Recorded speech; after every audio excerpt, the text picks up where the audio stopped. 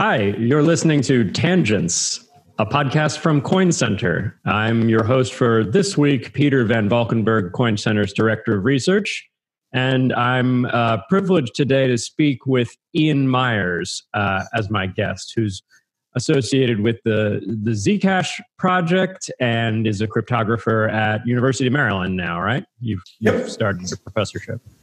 Weird time to start a professorship. I haven't actually stepped foot on campus, but yes, I'm officially a professor at the University of Maryland Department of Computer Science. So, Ian, to our listeners who you can assume are pretty familiar with cryptocurrency and at least know about Zcash, what's your background in this space? How did you start? How did you get into cryptocurrency? When did you first start thinking about privacy and blockchain sort of mashed together? So it was 2011, and this was actually ultimately what led to Zcash. Zcash was my PhD thesis, because that was when I first heard about Bitcoin and the amount of detail of how it worked. And I realized, it's a public blockchain. It has all of these transactions on it. And immediately I realized that, I didn't know if Bitcoin was going to succeed or not. I'd be far wealthier than I am now. But I realized that if it did succeed, it would have some pretty severe privacy problems because all of that data being public, even though your name's not directly associated with a given transaction, it's very easy using basic techniques in computer science and machine learning to figure that stuff out and match patterns. And so, although I didn't have this phrasing at the time, the reality is cryptocurrency is Twitter for your bank account. Right. And I was interested in fixing that. And that's been one of my major research areas since then. Yeah, I'm curious. So do you remember the first time someone mentioned Bitcoin to you, or you found it on a forum or something? Or was it like Bitcoin Talk or? No, the first time someone mentioned Bitcoin to me was a year before that in a makerspace in Seattle. I had been working at Microsoft at the time, and they were making fun of it as being worthless internet points. In fact, someone else had made their own currency, but it was a physical printed currency. So this was before people did stupid novelty forks. So that was the first thing I'd heard of it. Yeah. So the white paper from Satoshi has a chapter or a section, I think it's like section 7 or 8 or something, on privacy. And I'm trying to remember, I don't have it in front of me right now. I'm trying to remember the specific wording. Satoshi says something along the lines of, if addresses can be linked to other addresses, which is likely possible, privacy may be an issue. But, and then there's some hand waving, like pseudonymity is good enough for now is sort of the sense you get from the white paper. Like Satoshi didn't make strong claims to privacy beyond just Bitcoin pseudonymity. But you're right. What we've ended up with is, I think it's a good turn of phrase, Twitter for your bank account. Although that's kind of like Venmo, which you make fun of me for using the other day. No, I made fun of you for having your stuff public. Which was all of my transactions public. No, but you had recent ones. You see, you gotta signal the very plain vanilla ones so that there's not just an absence of data, which itself is data. Well, this is exactly the problem with surveillance states and the stuff. Even if you're using hidden stuff, unless it's common practice, is itself a red flag. Exactly. Yeah. Right. Because what was it? The Navy developed Tor, right? Mm-hmm. And part of the reason they open sourced it and wanted a lot of people to use it, right, is because if you're the only person using Tor, you're very evidently working for the U.S. government. Yeah. I mean, they're like two different. So this is kind of funny. One of the largest pieces of privacy-enhancing technologies actually used, for people who don't know, is Tor. And it came out of U.S. government funding. And currently is still mainly supported by the U.S. government, though primarily by the State Department. So there are these two things people want for it. One is they want to be able to circumvent censorship and let people be anonymous in other countries, dissidents, democracy activists, etc. And the other one is U.S. people want to be able to operate on the internet anonymously for political and covert reasons. There's this weird, makes strange bedfellows. I've always wondered if that would work in the Bitcoin or Zcash or Monero or crypto space as a way to sort of get folks, because Coin Center, my day job is, educating people in government about the technology and explaining why that it's just a technology. It can be used for good and for bad.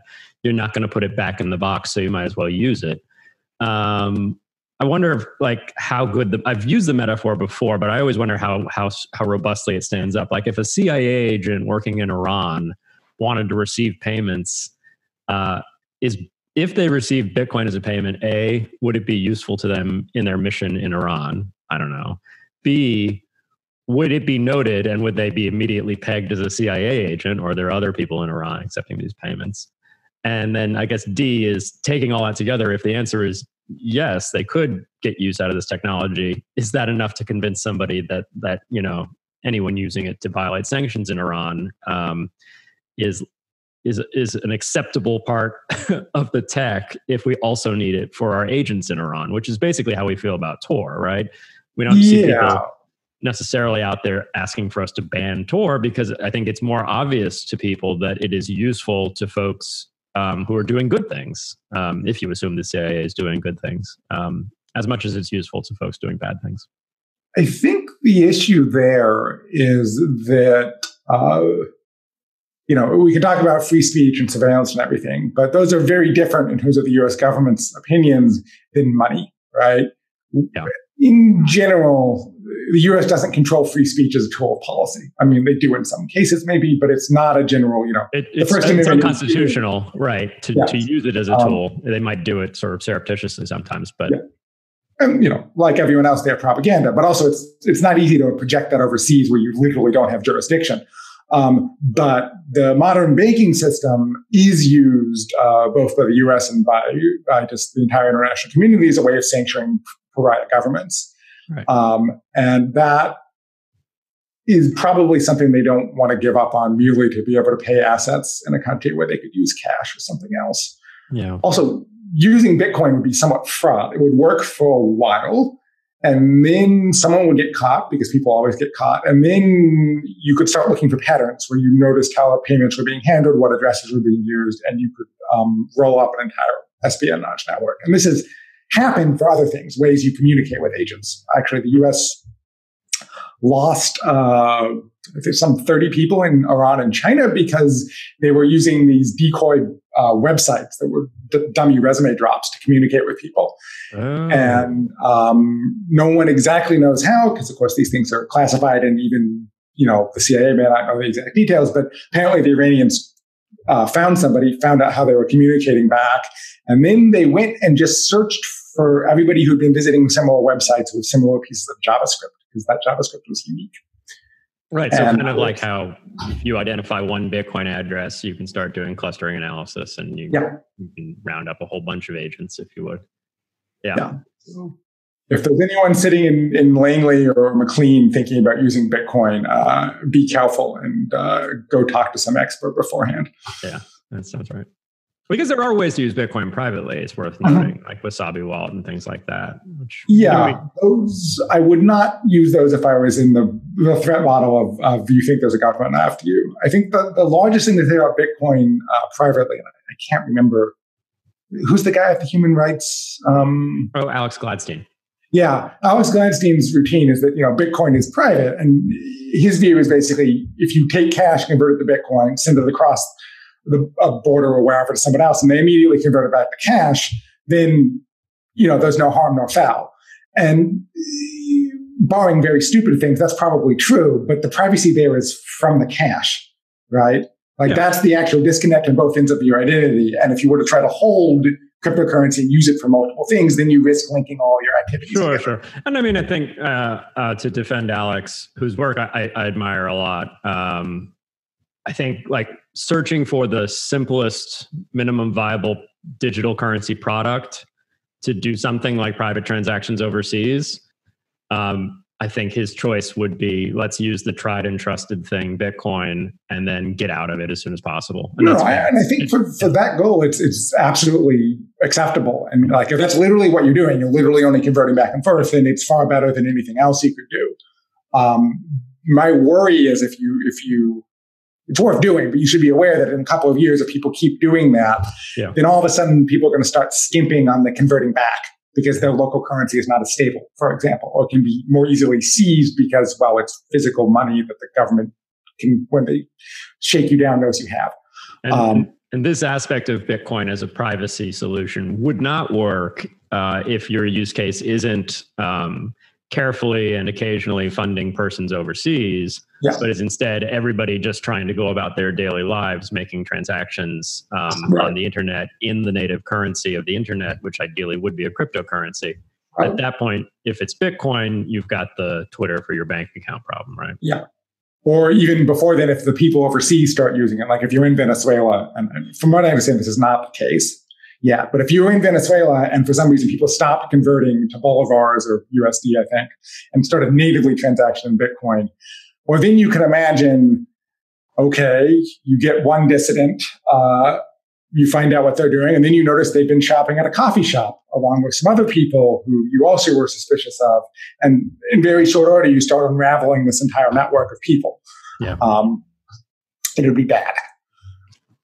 So aside from Twitter for your bank account, another thing I've heard you say before is that Zcash, so this newer cryptocurrency that has more privacy protecting capabilities, is like HTTPS for money. I think hopefully most of our audience knows what HTTP and HTTPS are, but why don't you briefly explain those two things in order to help us all understand why maybe or maybe not Zcash is like an HTTPS for money?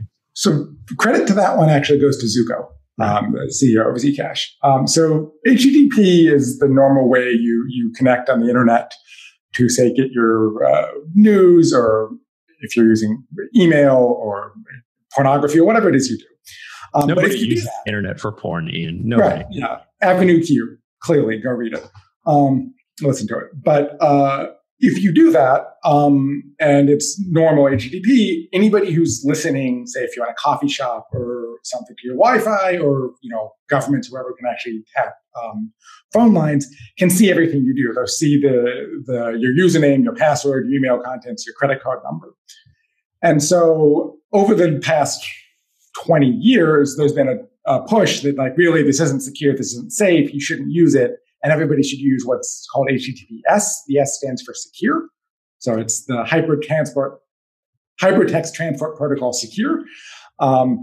And this gives you protection against someone eavesdropping on your conversations. And so the analogy here is that Bitcoin is HTTP, everything you do is public, and Zcash adds privacy and security that nobody can figure out what you're doing with your money. So it's HTTPS for money. Right. And there was a push. So, like, when was it that most people started using the web most of the time with HTTPS? There was a push, like, around like 2000. I feel like up until 2005, 2010, I was still always using HTTP for almost all sites, right? It was because it was difficult to get a certificate, which is how HTTPS works, was the SSL protocol. There were two different ones. One, places that really should have been using it, like banks and email providers, weren't, or they were only using it for, like, your password when you logged in, because that was the most sensitive thing, right? But of course, then you log in, then all of your email gets out. Yeah, or your banking activities. Or your banking information. It actually is more sensitive than my password. I can change. At least they didn't get my password. Yeah. They just got all my personal information. So that was like 2005 into 2010, 12, where people sort of were cognizant and best practices changed. And then there started to be this movement of there should be HTTPS just everywhere. Because anything you see might be, sensitive, right? For the people who do use the internet for porn, right? Well, if you're browsing normal porn, okay, fine. But if you're, like, in the closet or some other, like, thing that you could be blackmailed over, you want to hide that, for example, was a thing that could come up, right? If you were using a dating website because you were having an affair, well, that would also be a problem that someone could exploit. And so people started saying you should use HTTPS everywhere, because actually you don't know what's sensitive, what might build up a picture of you to cause problems. I think that's right. And as a sort of folk theorem, I don't know the truth of this, but I feel like the Electronic Frontier Foundation is probably someone who we have to thank for a lot of that movement, both in their advocacy for using SSL everywhere and also in their Let's Encrypt was their program where they helped people figure out how to create their own certificates, or they became a certificate authority themselves. Yeah, they became a certificate authority. So they recruited a bunch of people and money from various donors, and they actually now make it very easy to set up an HTTPS connection because these things depend on what are called certificates, which are basically this person's who they say they are. And prior to this, you had to pay a fair amount of money, and it was somewhat arcane even to set it up. And so they made it free, and then they made very basic, nice scripts that you basically just run on any standard web server, and it's just an auto-renewing procedure. Set it, forget about it. Yeah, I see this as like a great recent success story of a nonprofit looking out for the public interest to build tools and tooling that actually can make a really significant difference in the level of privacy that your average citizen has, regardless of whether they're sophisticated or not. Yep. Because a lot of small websites that an average person would visit weren't previously going to be visited using HTTPS. But now almost all of them will be. And in fact, Chrome will now warn you, I think, if you're ever visiting a site that doesn't use HTTPS. That was the last end of this odyssey. If we've now decided to label, instead of saying it's HTTPS for secure, we've decided to label in the UX for Chrome and I think Safari and Firefox that non-encrypted connections are in fact explicitly insecure. Right. Despite the fact that that was just how the internet was for decades, because the internet's surprisingly old, just like us now. Yeah. But there's a funny pitfall there too, actually, because once we got all this pressure to do HTTPS, people started taking shortcuts to get it. So ideally, the connection from your iPhone or your laptop to, say, your email provider or whoever it is encrypted all the way through, and you don't have to worry about anybody in the middle. But if somebody doesn't want to go to the trouble of setting it up, there are services that will give you a encrypted connection, but it's only like half the distance, right? It's like from you to this cloud provider, and then the actual backend connection is still exposed to you, and you can listen to it. Interesting. And so it's actually funny. That's still better than nothing, but it's actually, depending on what you're worried about and who you're after, it doesn't help you. In some limited cases, and it can make it very hard to figure out what the actual security situation is. Right, because you think you're encrypted, but actually it's not end-to-end. Yeah. Interesting. Yeah. And so that brings me to the Zcash Foundation, where I should disclose, because of the nature of this podcast, I'm on the board of directors, and Ian is also on the board of directors of the Zcash Foundation. And I think, so, Zcash is a big topic, and I don't want to get into all the nuts and bolts of the full Zcash ecosystem right now. But so, as you said, it is Zuko, the CEO of the electronic coin company, who was the first person probably to say that Zcash is like HTTPS for money and tell that story.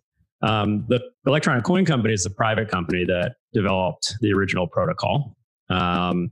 And the foundation is this thing that sprang up a little bit later, thanks in large part to Andrew Miller, the chairman of the board, who we should have on the show at some point, but also to a bunch of people who are just dedicated to the technology, myself included. Speaking of the EFF and their role in, just looking out for the general public and building common sense tooling and things that should have been built a while ago to enhance the privacy of the general public when they use the internet. That's actually, I think, like a really good summary of why we should have the Zcash Foundation, whose mission is first and foremost to make sure that there's technological tooling out there that allows people to make private transactions, financial transactions, rather than communications transactions over the internet. Our goal is not to necessarily ensure that Zcash specifically survives, or that it goes to the moon, or all the other things that you hear about in crypto land. It's just really to make sure that there are these tools for private transactions available to the general public. Ian, you joined the board. When did you join the board? It was directly after ZCon 1. So that would have been June. No, ZCon 1. So that would have been June of last year. That's right. Yeah. Time flies, doesn't it? Especially during COVID. And aside from being a board member, as you said in the beginning, the protocol, at that point, was it called the Zero Coin Protocol? So there was a sequence of papers. There was Zero Coin, which is the first academic major paper ever published. Then there was Zero Cash, which was a successor, which fixed a lot of problems. And that was what finally became Zcash. So got it. Me and my co-authors co-founded the company with Zuko, and we spun the thing up. That's right. And so you are one of what are sometimes referred to as the 7 scientists, correct? Mm-hmm. Which are these folks who mostly, I guess entirely all academic cryptographers, right? Yeah, all of them are now faculty. Well, the senior people were already faculty. All of them are either faculty at various universities, or one of them, Matters Virza, decided not to do that and is at Coin Center at MIT. Not Coin Center, the DC, whatever it is at MIT. Myself? Wait, where? MIT's... the Digital Currency Initiative, DCI. Yeah, that's DCI. Right. Oh, okay. That makes sense. Yeah. So to me, this is something that's kind of unique about Zcash, and maybe it exists in other cryptocurrency communities, but it's interesting to me the number of academics involved in this space. And I feel like that has some great advantages because you're dealing with sort of cutting edge cryptography, which is, more of a mathematical and academic discipline than just normal computer science. But it also maybe has some pitfalls, like academics aren't very, business model minded. Yeah. It's interesting. A number of these got derisively termed by some VC friends of mine professor coins that came out a bit later. Zcash paper was 2014, company was formed February 2015, product went live 2016. I think this stuff was all 2018, 2019. But those were all like one or two academics, and some of them were quite good and quite interesting. But this was sort of, I think, one of the first. It definitely was the largest set of co-authors who went into it together. And it's been interesting because our goal wasn't exactly to build a cryptocurrency. We just wanted to see this stuff used. I remember I gave a talk at Bitcoin 2013, back when there was one Bitcoin conference in San Jose. And I was just presenting this zero coin originally, just like, here's a thing. This is how you might do this. And one of the Bitcoin core devs stood up and said, well, this is interesting, but we're never going to implement it in Bitcoin. And at the time, it slightly annoyed me, but no, I think they were right that these kind of things need to be proved before you use them. So the reality of the matter is, in order to test any of these schemes, any of these things, you have to build a cryptocurrency and launch it and validate the technology. And after that, as long as somebody uses it in something and succeeds, I think I've accomplished what I've set out to do and what is explicitly the mission of the Zcash Foundation. Yeah, I know. There's a lot there to unpack. I think one thing I like is that, so one thing that I always, so people sometimes say, well, Peter, you're so interested in Zcash, but you're supposed to be neutral because you're at Coin Center. I say, well, no, I mean, honestly, I just really like crypto writ large, not the scammy stuff. And I love Bitcoin. We can talk all we want about how, yes, it's very transparent, especially now that we have companies like Chainalysis doing, clustering analysis of blockchain addresses. But the mission of Bitcoin is to build sound money, and it's this minimum viable product that the idea is we should just have a fixed supply of units and people can own them. And that can be a safe way to store wealth, even if you're in a kleptocratic state or a totalitarian government or any number of things.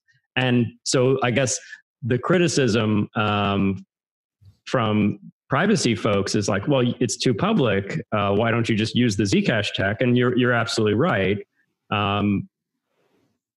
It clouds the sort of original mission of Bitcoin to force this other thing in and endangers that original mission because while, we believe that there's a lot of soundness to the engineering and the computer science behind Zcash, it is more complicated features and more untested stuff. So why not run parallel? Why not have both? I think it's even more fundamental than that. So maybe we'll end up going into how Zcash works. But there are two things you need to hide if you want privacy. It's who you're paying, which is called the transaction graph in sort of technical terms. And then you also need to hide the amount, like how much you're paying, because if the amounts are public, it's pretty easy to figure out what's going on. And I should note here that hiding the amount is not nearly enough to give you privacy. In fact, if you merely hide the amount, it won't do much. Nobody's going to be wondering how much a value of a payment to Lamborghini Italia SA is, right? They're not going to think you bought a coffee. They're going to know you bought a Lamborghini, even if the value is hidden. But the table stakes is hiding the value. And the moment you've done that, no matter how many cryptographic guarantees and how much like authoring protocols and things we can build to give you some assurance that it's stable, you have given up on the basic, anybody can just look at the blockchain and count the amount of money and validate that there only are 21 million coins or whatever. Right. And that is, I think, fundamental. I'm not going to knock on wood to mess up your audio in this thing, but I'm pretty sure I will stake my professional expertise as a cryptographer that it'll be very hard to build a system where you can audit anytime you want and get assurance that there's no inflation and still get privacy. Well, I think it's fair to briefly describe how Zcash works as you have this proof system using zero knowledge proofs, which is a mathematical construct that we don't need to get into because it's extremely complicated. And we say that, well, we can mathematically prove that I've spent and given to somebody else one of a finite set. Right. And all you learn by looking at the proof is, yes, true statement. He spent one of a finite set. He didn't spend one that came out of thin air. But you're right to say that that's different than I can see the full set and I can find the specific transactions in that set that go all the way back to the first unit created whenever the Bitcoin was created in the blockchain. Mm-hmm. That's something I can just like sort of do as even a layperson. You'd be sifting through a whole lot of data, but you could just do without reliance on any kind of complicated mathematical proof structure. Whereas to do it with Zcash, we rely on a mathematical proof structure that we have reasonable confidence works, right? Like the math works, but there's something fundamentally different about trusting in that kind of math versus just doing your own personal accounting of all the intermediate hops of a transaction. I think it's fundamentally different is maybe an accurate but deceptive description because it's true, right? It's definitely philosophically different. But then if you look at like the history of inflation bugs, and there have been ones that were found and fixed in Bitcoin and Monero and in Zcash, they come down to effectively software bugs. And so and you're dependent on software no matter what the blockchain is to understand what happened. Right. And so there's a major conceptual and philosophical difference. I'm not honestly altogether sold that it in practice matters as much as people think it does. I think there are really these risks no matter what. This is an interesting thing about computer science that I think, as I'm trained as a lawyer, I'm not a mathematician or a computer science, but people in the computer science arena often criticize the law for being sort of vague and flexible and non-deterministic. Because they like black and white answers, right? But if you accept that all software has bugs at some point in the process, then our understanding of the software until we realize the bug exists is kind of a vague and metaphorical understanding of the software. It's understanding of the software qua what the software is supposed to do, not what it actually does with the bug. So actually maybe law and software aren't all that far apart here. It's just that the lawyers are a bit more loosey-goosey and tolerate a bit more bugs. If anything, we incorporate them and we call them like precedent for future holdings. Right. and there's also, of course, the standard joke that computer scientists happen to have very erroneous opinions of the law, right? You can do law school in 4 years instead of 3. If you're a computer scientist, the 0th year is spent repeating the law is not a computer program for a year. Very good. Which seems to have an interesting thing about smart contracts in there. But I hate the term. I've spent so much time at Coin Center loathing the term and telling people that they're often neither smart nor contracts, which I think Patrick Merck was who's also at DCI, I think, or no, he's at Harvard now, I think. Was one of the first to point out. But anyway, so let's see. What else do we want to talk about? So we've started broaching this topic because we've been talking about sort of the levels of complexity in software and the vulnerabilities. One thing I know that you've been thinking about lately, because you've been thinking about posting a blog post about this, which will probably come out soon, is this this question of Zcash's trusted setup. What is the trusted setup, and why is it relevant to Zcash? Right. So as you said earlier, the core component of Zcash is a zero knowledge proof. So in Bitcoin, if you're spending money, you identify the exact transaction that paid you and say, I'm spending this money. This is how I got it. And that's exactly where its privacy concern comes from. In Zcash, we go, well, of all the sets of unspent transactions, we're spending one of them and we're going to prove it to you.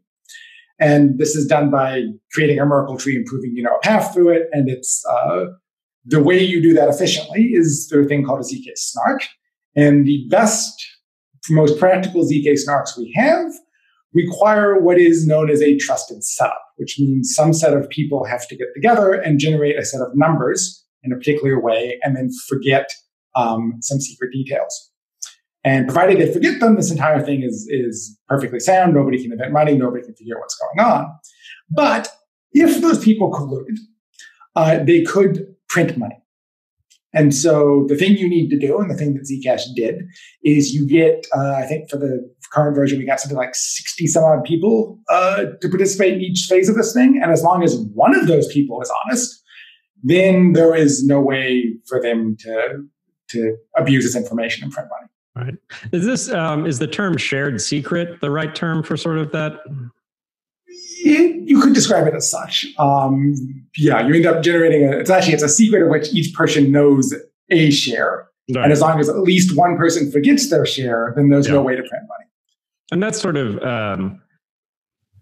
of metaphysically uncommon in the real world, that like your safety guarantee is quite literally not just faith in a group of people, but faith in the smallest fraction of that group of people that's an individual.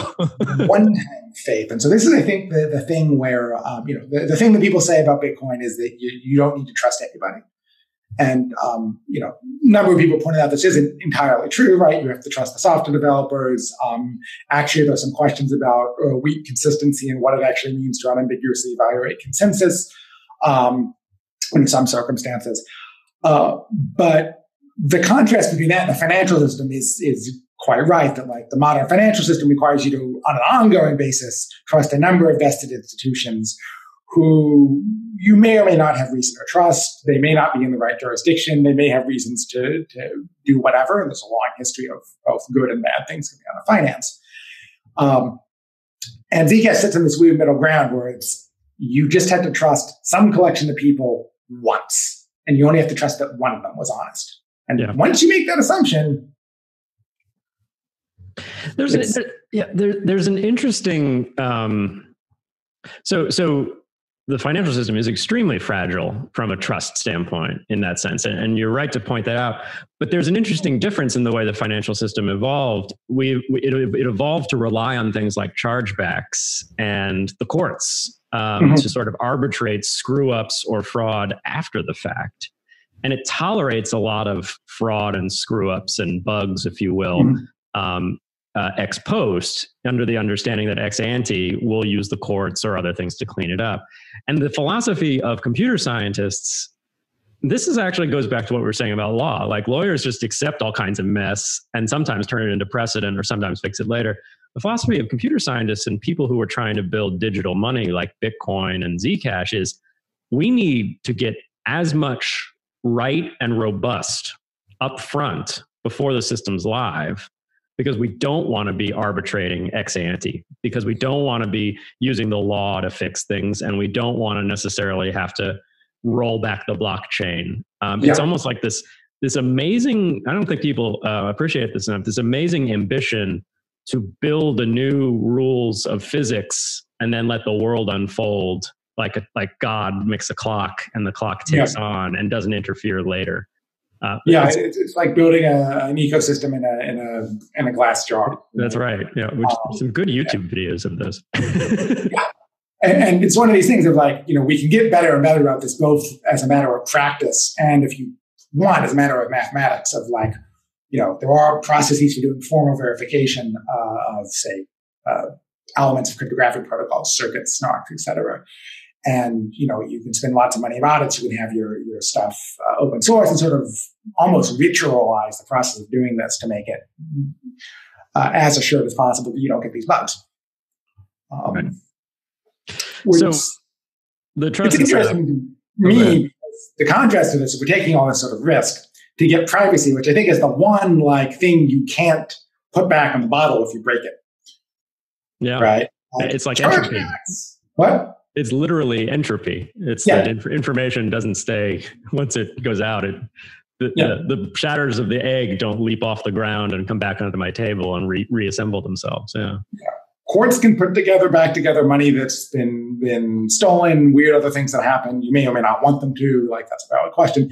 But once the information's out there, I mean, the right to be forgotten doesn't really work. I was gonna bring it up. I mean, it's maybe a noble aspiration, but the collateral damage of actually forcing everyone to at least claim to forget something from a legal standpoint is a nightmare. Yeah. So this trusted setup was necessary in order to create these cryptographic primitives that allow us to have proofs on the blockchain instead of transactions on the blockchain, and allow us to have some faith that a Zcash transaction is bona fide and not counterfeit. But don't reveal, as you said, the sender, recipient, or the amount sent. But people often, and I'm doing that thing where I'm just going to vaguely say, people often criticize, like, who are these people?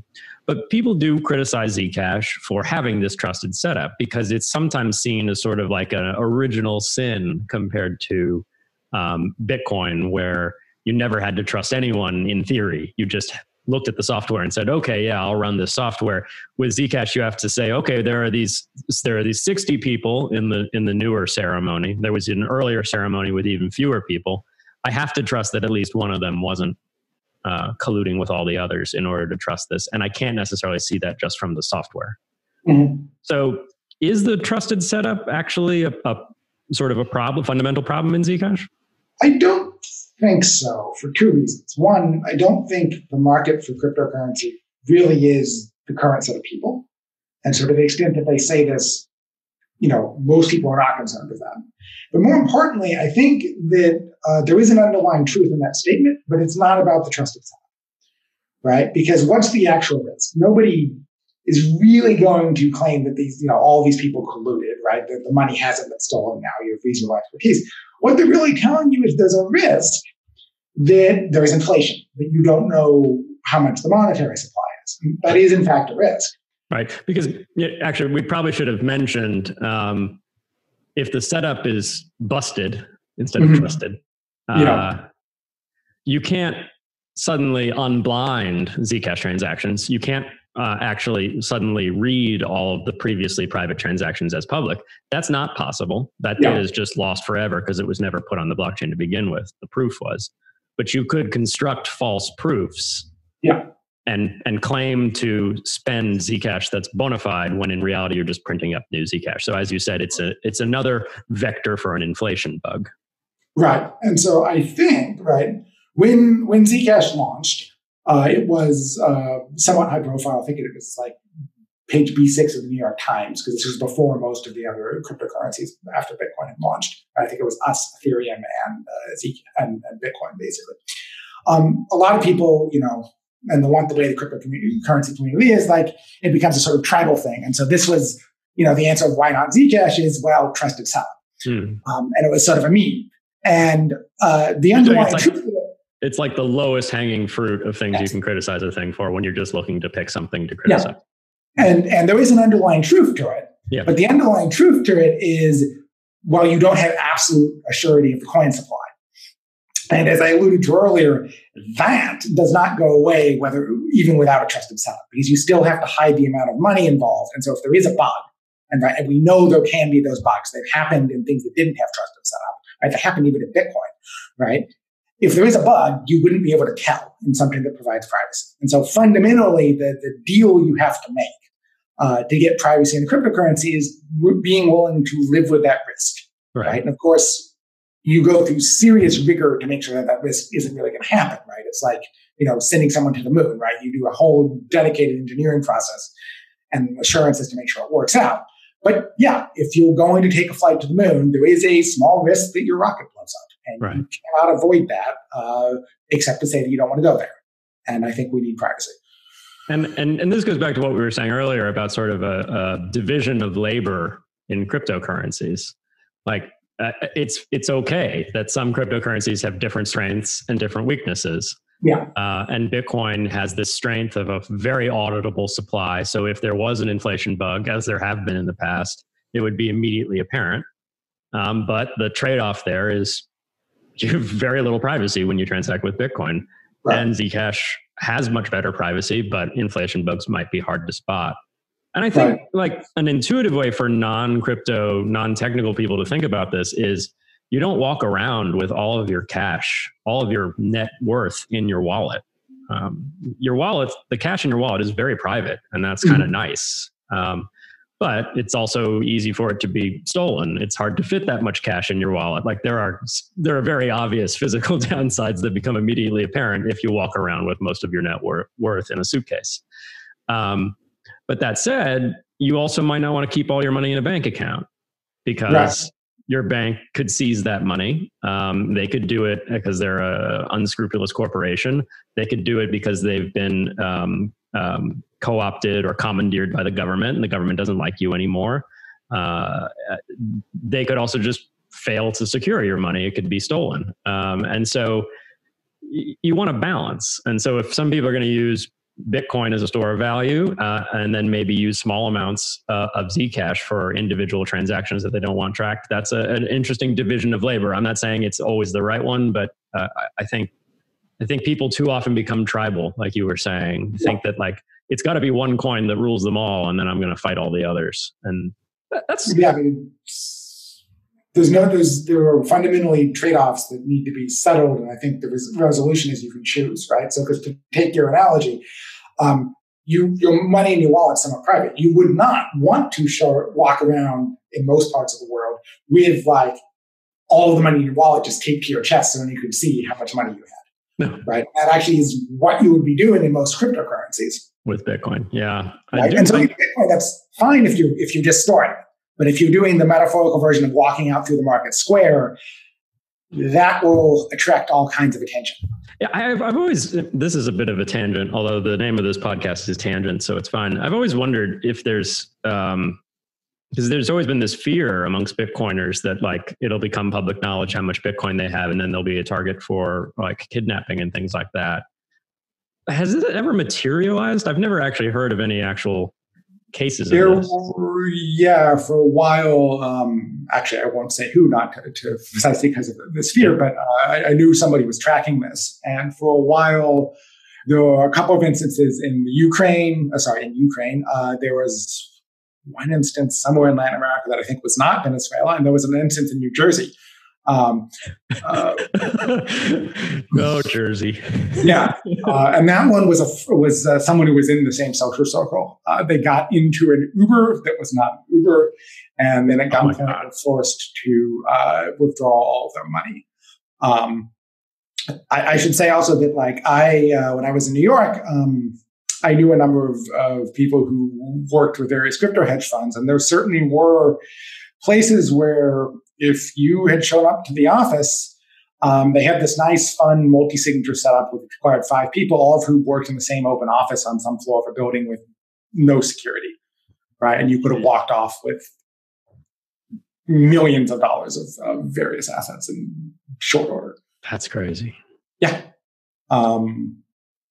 So let's one prominent person whose name I will not say, I'll tell you afterwards, who carried, or at least was willing to say that they carried the net worth around on a Ledger Nano on their person. They were willing to say that. Yes. They just sort of advertised it. They said it to a bunch of people they didn't know at drinks after a conference. Oof, OPSEC is a thing. All right. Let's switch gears in the last few minutes of this podcast and talk about another thing that I know you're interested in with respect to Zcash, which is user-defined assets.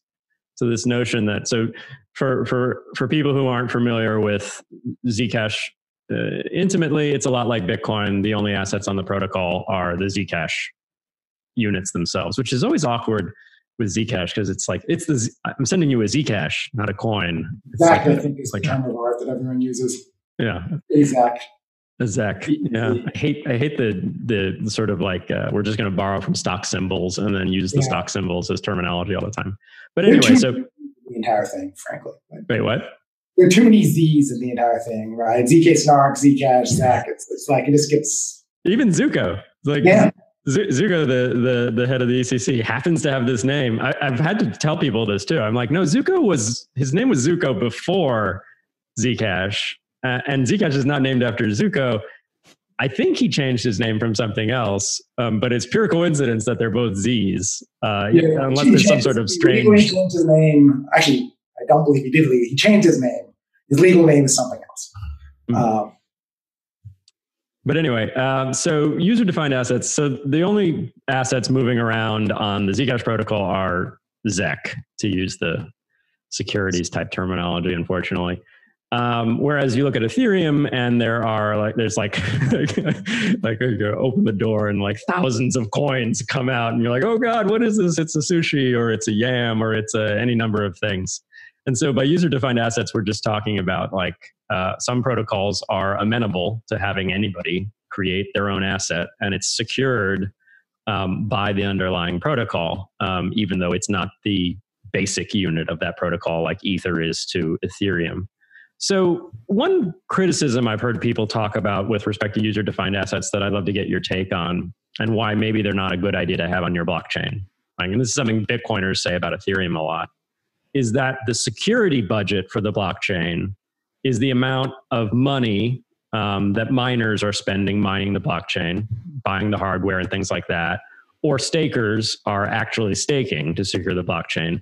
And that amount will almost always be denominated or thought of in the amount that you can earn as a return for mining, which is in the form of Bitcoins or in the form of Ether if you're staking once they move to proof of stake, or in the form of Tezos on Tezos. And so there's this symmetry.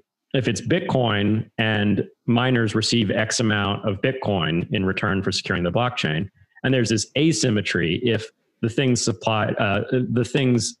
traveling on the protocol are Ethereum plus all of these other tokens, but the only thing the miners are getting in reward is Ethereum. And so maybe the security budget becomes insufficient if the value of all the ETH in circulation is X, and the value of all the assets on Ethereum is actually X times or X to the 4, like because maybe there's billions of dollars of stable coins on top of Ethereum.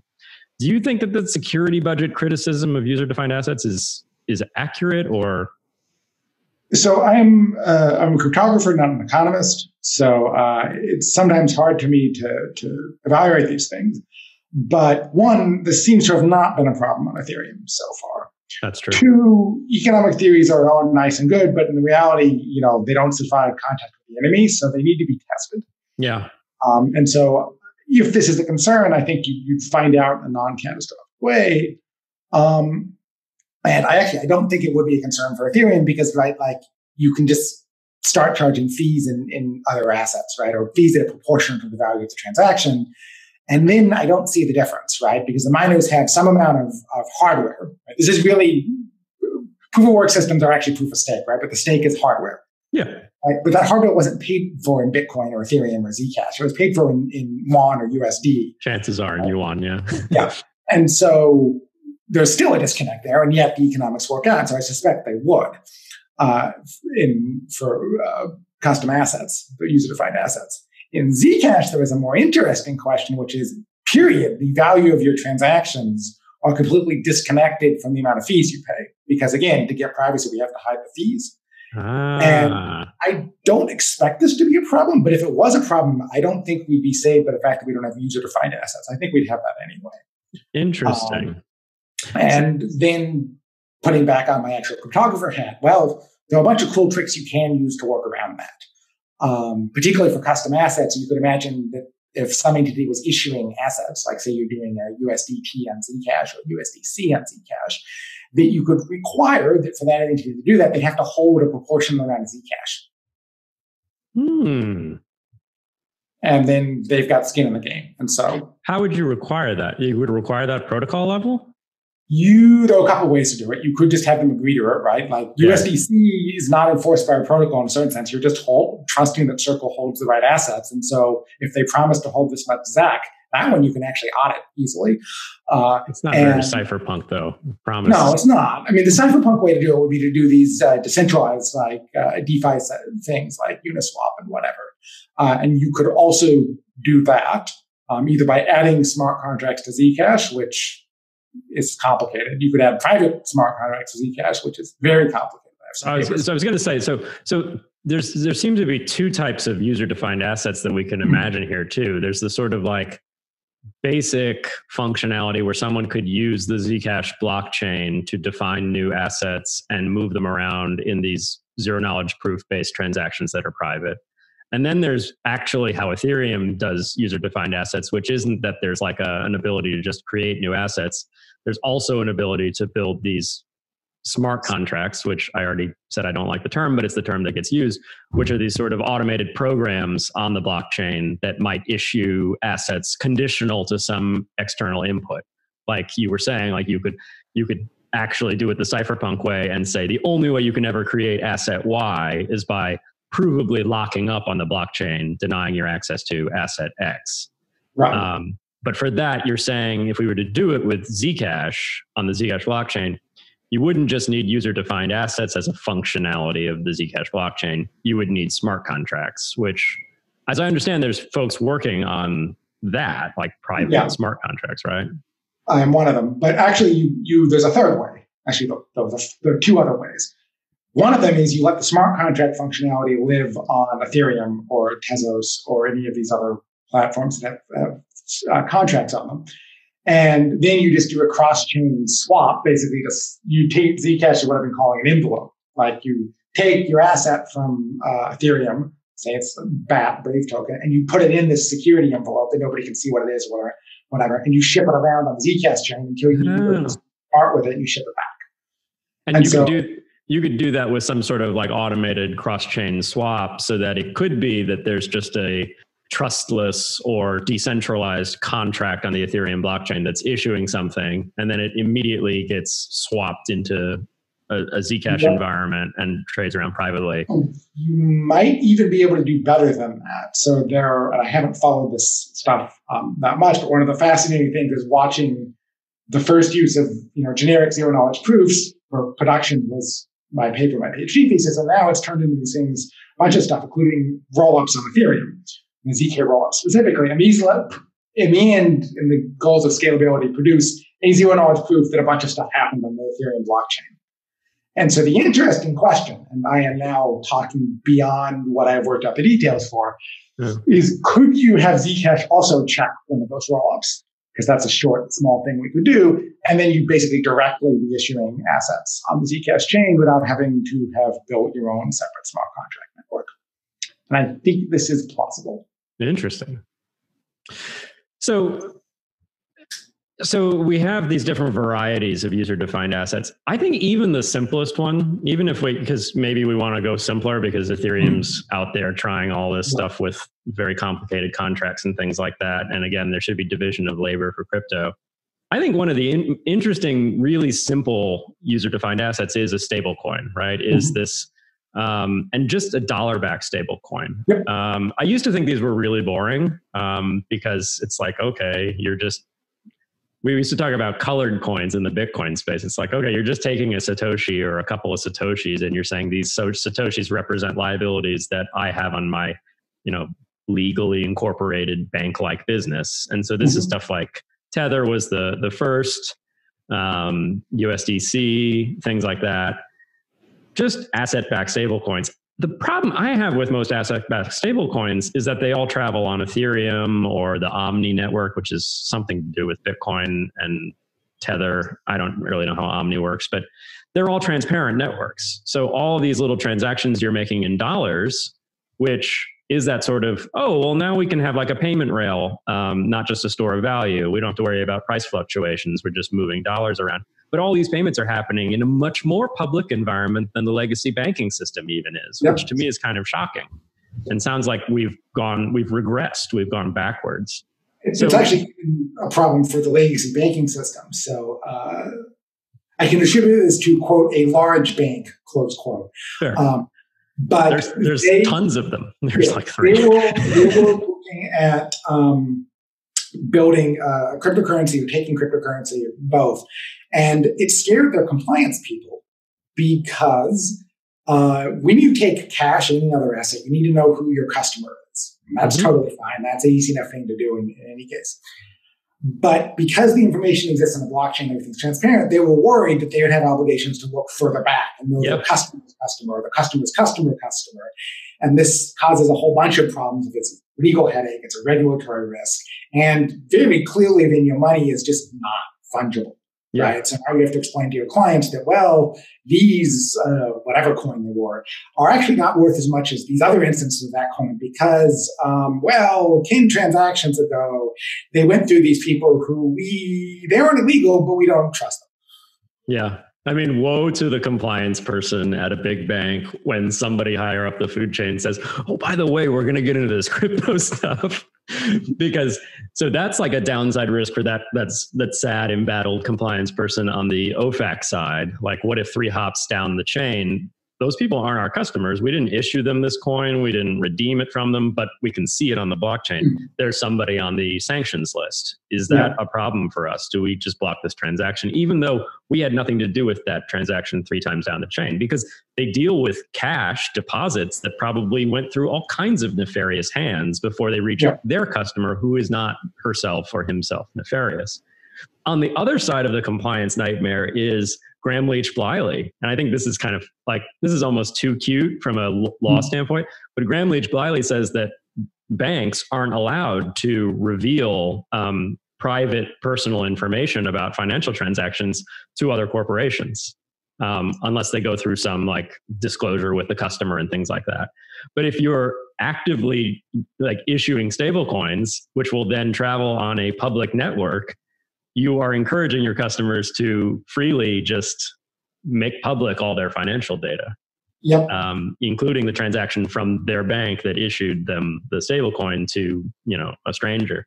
So maybe like, it's funny how like we have this term in the law called you're still culpable if you were willfully blind to an illegal act, but it solves a lot if we're willfully blind, because not because we're trying to willfully be blind to a bunch of illegality, but because we're trying to say, no, we're building tech that just recreates cash, because everyone liked the cash system. I mean, not everyone liked it, but I think there's a lot of good inherent in it. And it's worth having a serious conversation globally about whether there should be digital cash. And when we could talk about maybe they should have digital cash, but payments over a certain amount should be scrutinized in some way. But I think it's a valuable thing to build. So I love this idea of using the Zcash blockchain for user-defined assets, specifically just for dollar-backed stablecoins, because it really is the closest we'll get to truly recreating cash that's private and bearer and stable in value. Well, it's also if Zcash is the HTTPS for money, the real problem is, I would argue, there isn't HTTP for money in the sense that term would apply, right? Bitcoin exists and has been quite successful, but it's not doing those kind of like day-to-day transactions, not doing the same way that, your day-to-day life is done over the internet, right? And so Zcash is, in my opinion, largest problem for adoption that's not due to, we don't have good wallets or whatever else, is just that the moment isn't there yet for that kind of use. But for user-defined assets, for stablecoins, we are starting to see that become HTTP for money, but in like a horribly insecure way. And also, I suspect we will see demand from the DeFi side of things, because if you're trading large positions of various tokens and assets, you really don't want to broadcast those to the entire world, right? Like, in actual Wall Street, like hedge fund firms are some of the people who first got into commercial spy satellites because they wanted to be able to verify what factories are actually doing on the ground, right? The amount of like blockchain intelligence you can do on Ethereum in particular is just insane. Yeah. I like that metaphor. That's interesting to think that Bitcoin isn't the HTTP for money. Stable coins might be because it's like more small value transactions, kind of like how we use the internet. It's like more small value interactions, like all the little likes on Facebook, all the emails we send on SMTP, which I guess is not HTTP, but you get my point. So what is Bitcoin then? Bitcoin is like some precursor to some very valuable and important precursor to the internet, where there were like only 5, I guess the ARPANET, where there were only 5 parties on the internet, and they were just doing like heavy, intensive use for networking, like for academic research and things like that. It's an interesting question. I mean, right now it's sort of pushing itself as a store of value, which I would say is part of the HTTP for money, but not all of it. But I think the most charitable one is just that its time's not there for that either. Right? Like maybe it is the thing that should be what most people use for transactions, but that time has not come. Yeah. Albeit for me to say why. And therefore, the moment for privacy on top of that also can't come. Right. And Bitcoin found a new niche that it will sustain it until that moment comes. Zcash needs one of those. And so that's sort of how I've come to think about it, right? Yeah, I like that framing. I think we could have a whole nother hour-long conversation about user adoption, because I think that's what you're hitting on is like the real issue, and why Bitcoin's time hasn't fully come yet, maybe because it was supposed to be cash for the internet, but no one's using it as cash for the internet. They're just using it as digital gold. But Ron described it as follows. He said, Zcash is like trying to sell people seatbelts for automobiles in 1910. Right? You're only going 5 miles per hour. If you think about it, right? You could tell that as the technology progresses and cars get faster and more ubiquitous and everything else, you're going to need safety. Totally going to need safety. It's like, Jesus Christ, this is awful. But we're not there yet, and it's kind of hard to be that guy who's got like the new steam-powered car and is like, dude, you got to strap in, and you're going like 2 miles per hour down the street. Like, that is sort of where we are sitting, right? We can tell that something along the lines of this stuff is going to be the future, right? We don't quite know what. We don't know whether it's going to be steam or electric or gas or diesel, or then, do the whole cycle of those again. But it's going to be the future. And so we need to start figuring out how to make it safe when that future comes. Oh, that's great. That's probably a good place to wrap it up, because that's another good justification for the Zcash Foundation. Now I'm starting to make this sound like I'm just plugging the Zcash Foundation, but for nonprofits in general, like I hope there are more of them. There should be a nonprofit focused on Bitcoin development. There should be more nonprofits out there working on this stuff. Coin Center itself is a nonprofit focused on the legal risks to the technology. But like looking far ahead, like being that crazy innovator who was already thinking about seatbelts back in the early days of the automobile is not something that the market's going to deliver. And I think, well-run nonprofits with a clear vision for the future could actually help build that stuff. So it's good. Cool. Well, thank you for being my guest, Ian. This has been a wide-ranging and fun conversation. Cool. No problem. All right. Take care.